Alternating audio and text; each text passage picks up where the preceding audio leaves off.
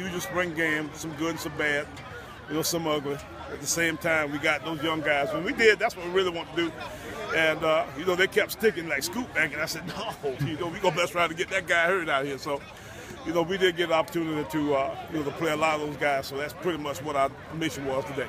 Well, Coach, it seems like you got the guys excited there, bouncing around there at the end. You had an exciting finish, and they seemed it seemed like good energy out there. I think the defense stopped. I thought the offense was soft down there right at the very end. So, that gave the defense a chance to do something right at the very end, and they stopped them. So I was proud of them.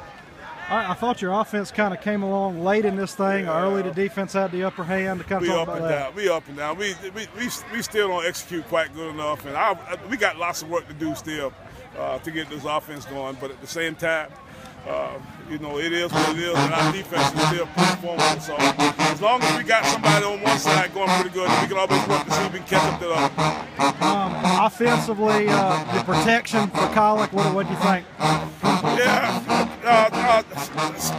Medium.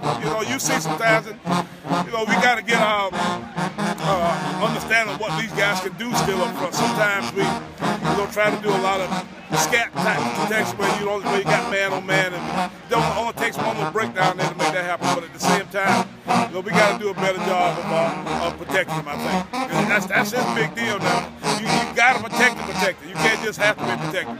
The closer you get to him, the harder it is to get anything done. As you go into the off season here now and you finish the spring, I guess what's the number one thing you guys got to get better at?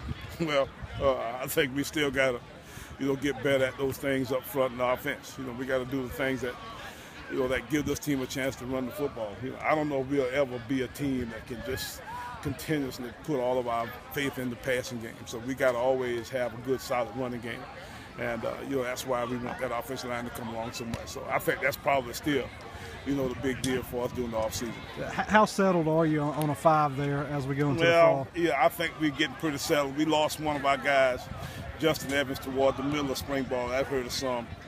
I'm hoping that we can put him back in there. We should get us kind of stabilized because we got a lot of guys moving around trying to back that gap. But besides that, I think we're pretty settled. I think we got to settle. We got a couple guards. We got a couple tackles.